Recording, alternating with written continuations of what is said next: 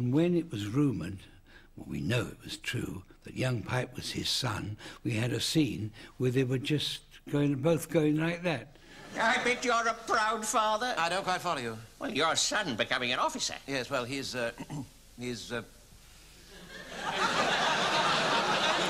not my son, see. It's funny. I could have sworn there was... Would you mind awfully just going away and getting the boots?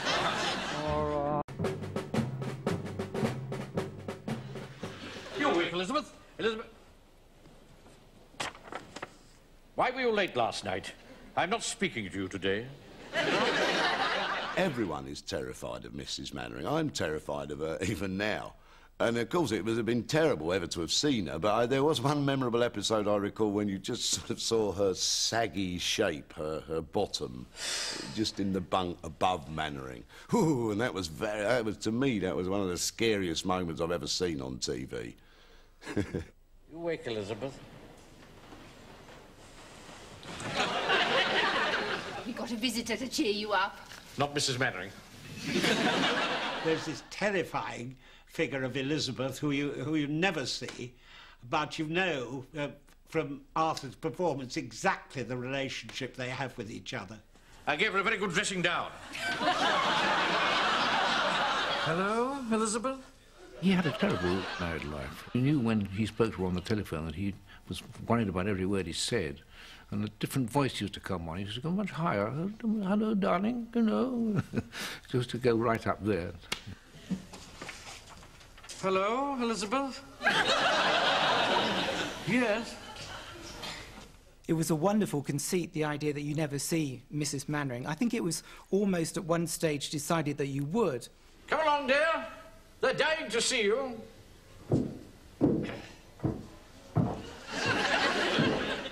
And then, quite rightly, it was decided against it.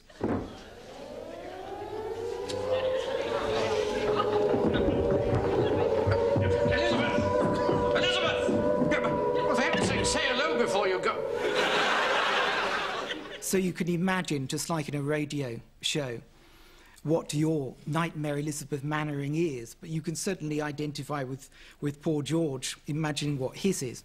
I've had a very happy marriage. Very happy indeed. That's all. Good night, sir. Good night. Good night. We are the boys who will make you think.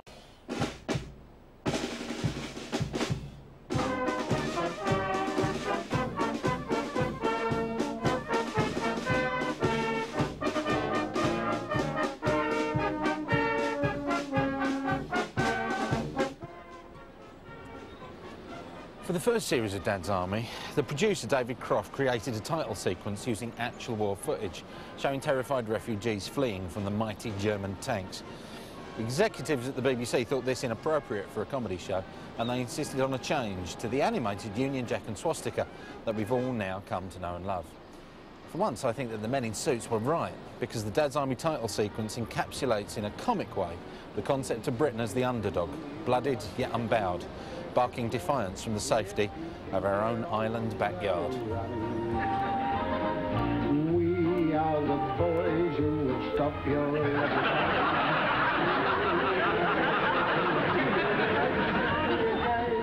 It sets the tone for Dad's Army absolutely brilliant. The animation encapsulates the story of the war up till then, and then this song just introduces you to a whole world. It's the most brilliant title sequence in the history of sitcoms. It very much communicates the idea of the British as the underdog.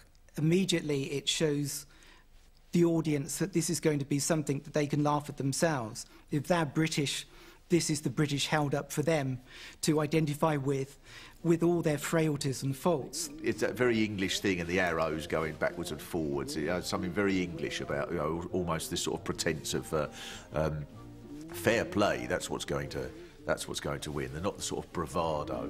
We are the boys who will make... You've got the Bud Flanagan song there, sort of bulldog nature. Of course, the song was recorded long after the time, but it sounds like a contemporary song.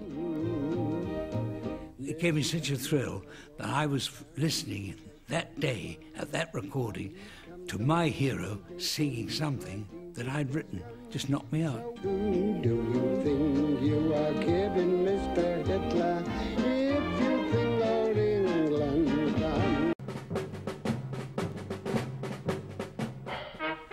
Midland leg, please, Mr. Yateman.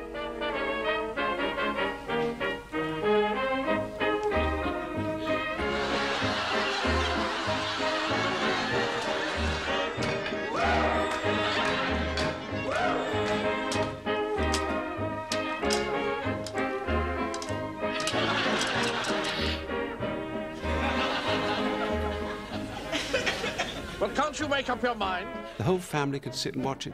There's no uncomfortableness, there's no feeling of bad language. Auntie won't be upset and Grandma won't be upset. It's a situation comedy for everyone.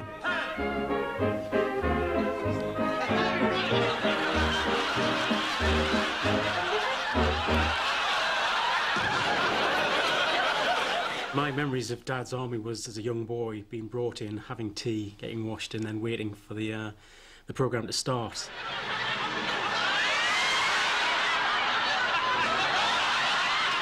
It's something that you can sit down with your grandchildren and not fear that anybody's going to be embarrassed.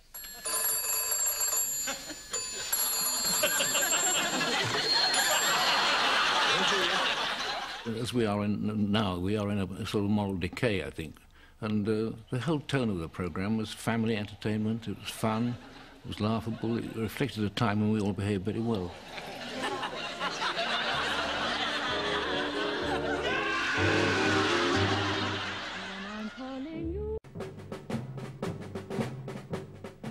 Did they give you any trouble? No, not really. An ugly mob, though. Yeah. See this captain here? Oh, yeah? This surly brute, watch him.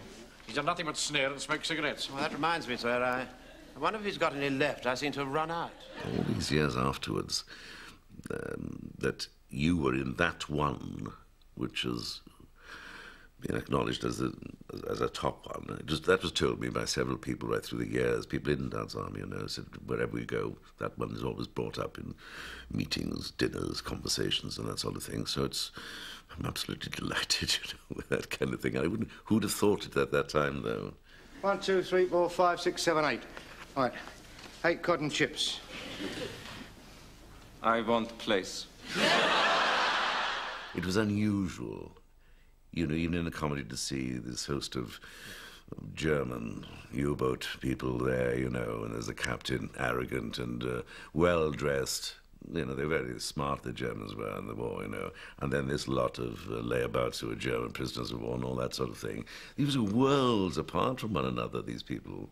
4 with vinegar, 3 with salt, and 2 without salt or Walker, what are you doing? I'm taking the order. And I don't want any nasty, soggy chips. And that lovely moment that Arthur does is, I'm smoking. He says something to me, and I just turn to him and go, be the smoke in his face. And he takes not the slightest notice. And then he turns away, and he goes, You see the sort of... I've been at lunches, you know, and I have a kid of 8 sitting next to me. He's been plonked there by his father. So that he has to come, he can say he sat next to the German officer, I'm sure, like that. But this boy, I remember he was speaking to me about it, and he quoted every single word I said to perfection. Yeah. I am making notes, Captain. And your name will go on the list. And when we win the war, you will be brought to account. You write what you like. You're not going to win this war. Oh, yes, we are. Oh, no, you're not. Oh, yes, we are. Whistle while you work. Hitler is at work. He's half army, so's his army. Whistle while you... Your name will also go on the list. What is it? Don't tell him, Pike. Pike.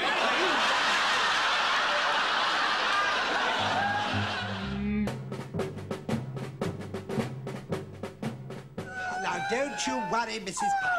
After a while, he'll come back to you and he'll say, all these weeks I've longed for the moment when I could take you in my arms, tell you how much I've missed you. I think we all knew we were doing a successful series at the time, but I don't think any of us dreamt that 20, 30 years on, it would still be as popular as ever and attracting a whole new audience right across the age range. Did you ever hear the story of the old empty barn? No. It's more popular now than it ever was, you see. That's the joke. What did? We did it in 68, 78, 88, 98. We're talking 35, 36 years. And now, it's legendary, isn't it? It's like a dream. The story of the old empty barn. Well, there was nothing in it. The hardest thing for a successful situation comedy to do is to go on as long as Croft and Perry went on. Did you ever see? There was nothing in it. 9 years, 9 series, 80 episodes, and not disappoint anyone, to actually keep the quality as good as it was at the beginning, and in fact enrich it and deepen it and make it even more intriguing and worthwhile as time goes on. Ladies and gentlemen, I give you Jack and Mildred. I didn't want it to stop, of course not. We did a series nearly every year. We did a film, we did a stage show. It was part of my life. It was like saying, right, that's it, you know, we've finished. You know, it's not very good news for an actor.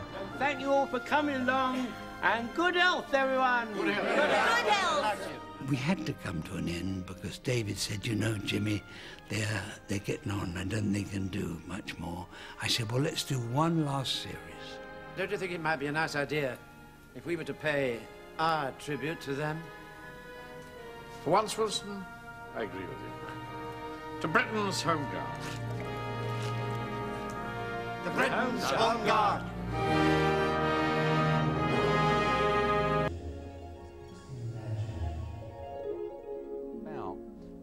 It's 7 leads. There's 7 leads in it. Too many. Could be too many. We normally reckon 4. If you have more than 4, the audience gets lost. They don't know who people are. It's set during the Second World War. That's kindly a unique selling point, don't know? Well, I don't know how many people know about the Second World War these days. I mean... In one episode, they used the butcher's van as a sort of tank. Butchers these days? Who knows? You know, because most people go to the You're supermarket. thinking BSE, bad spin? Well, maybe. I'm thinking, you know, you've got to be careful with meat, because you don't want to alienate the vegetarian audience. In one episode, this is another plot line we've got roughly sketched out, they capture a U-boat crew and have to look after them in a church hall. Das Boot with jokes. I see where you're coming from with that. Up Periscope, look, yeah. The butcher loses 500 quid in a turkey. See, now, turkey, now there you may be onto something, because I think that's what this idea may be. Oh, John, you know, John. It's interesting, you know, look, it's got some things in it. John. It's got some ideas there. John. It's a, look, 10-minute taste to take. That's what I'm going to say to you. I'm going to say, do 10 minutes of it, and let's see if it works. I mean, I'm not saying no, I'm just not saying yes. Right, thank you. Thanks a lot. Think See you Dad's soon, Army. Phil. Yeah, I will. I will. Dad's Army. Dad's Army.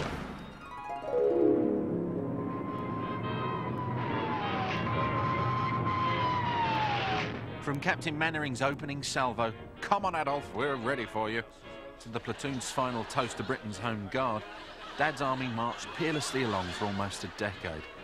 It still lives on entertaining viewers nearly 40 years later.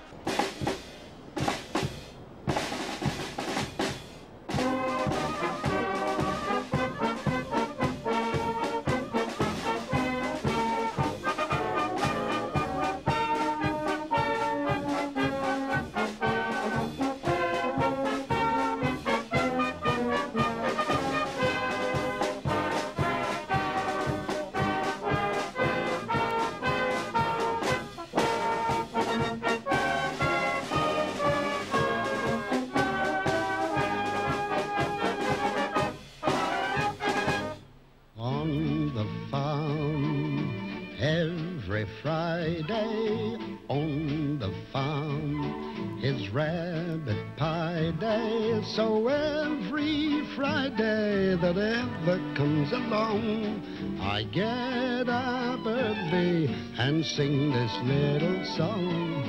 Run, rabbit, run, run, run. Run, rabbit, run, run, run, run.